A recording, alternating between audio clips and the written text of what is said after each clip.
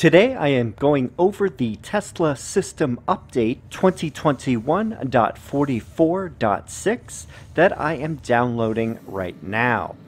Let's see what we get.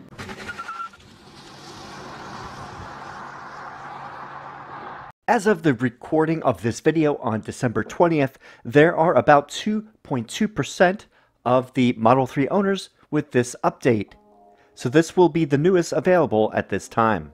Watch out for 2021.44.25 that is coming soon. It looks like a big update with a whopping 14 changes.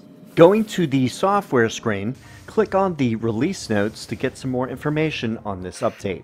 2021.44.6 includes one update, minor fixes.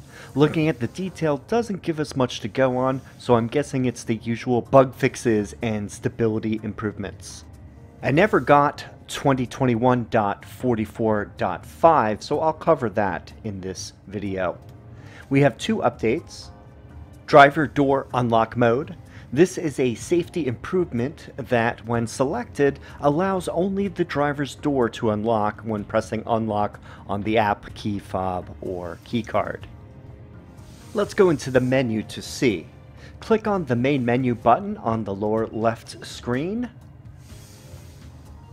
Then go to the locks screen. Scroll down and you will see a new option right here. Driver door unlock mode. Toggle this button if you want to use it. Let's test it out real quick. First, using the phone app, press the front door and it opens.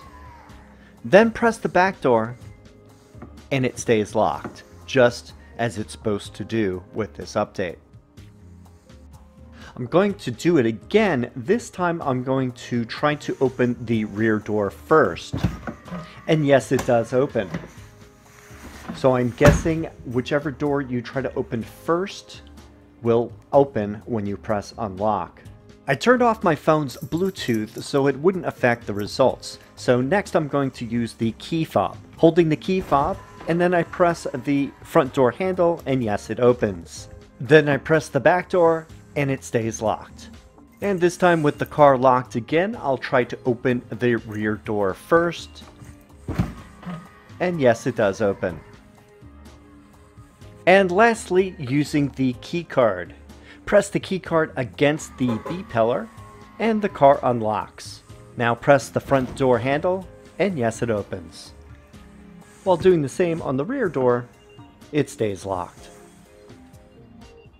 And with the car locked again, I put the key card against the B pillar and then try the rear door. However, it doesn't open, unlike the phone app and the key fob. That's interesting. Going back to the release notes, we have the next update, driver profiles. This allows each driver profile to have its own individual work and home addresses, which is handy if you have multiple people using the car. Go to the navigation and then press and hold the home button. Then you can change the address for this particular driver profile. And now do the same thing for work. And then switch to a different driver profile, and then you can change those work and home addresses as well. And that's it for System Update 2021.44.6. Not a whole lot, but some people will like the door unlock settings for the safety aspect. If you have any questions or comments, please leave them down below. Thanks for watching, and I will see you in the next video.